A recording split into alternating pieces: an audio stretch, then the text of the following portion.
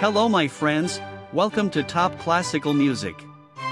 Today we will present 5 facts about Mozart. Wolfgang Amadeus Mozart, the prolific composer of the classical era, left an indelible mark on the world of music with his extraordinary talent and creativity. Beyond his timeless compositions, there are some fascinating curiosities about this musical genius that continue to intrigue us to this day. 1. A child prodigy. Mozart's musical prowess was evident from an incredibly young age. He began playing the keyboard at the age of 3, composed his first piece at 5, and was already proficient in multiple instruments by his early teens. His father, Leopold Mozart, recognized his prodigious talent and took him on a tour across Europe, showcasing his extraordinary skills to kings, queens, and nobles. 2. Love for cats. Mozart had an unusual affection for animals, particularly cats. He kept several cats as pets throughout his life and even composed a charming song titled Duetto buffo di gatti, which mimics the sounds of meowing cats. This playful composition remains popular among cat lovers and music enthusiasts alike. 3.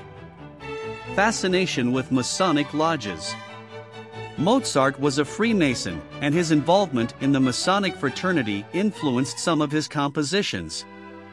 His opera The Magic Flute incorporates Masonic symbolism and ideals, making it one of the most intriguing and symbolic works in his repertoire.